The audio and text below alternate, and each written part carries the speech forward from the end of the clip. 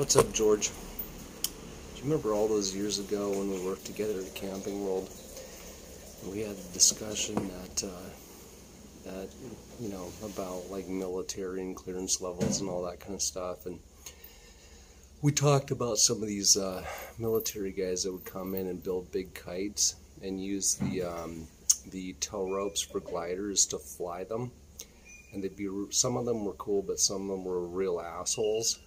And they could build like really big kites and put them in the air and like put surveillance systems and all that kind of stuff on them.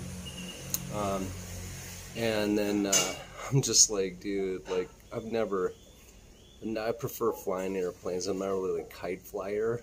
And we had a little bit of discussion, and then yeah, I remember he had that heart attack or whatever it was, and you went away in the ambulance, and haven't talked to you much since then, but hopefully you're doing well, man. It's been a long time.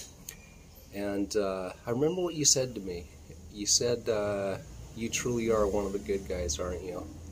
And I'm like, thank you, man. I believe so.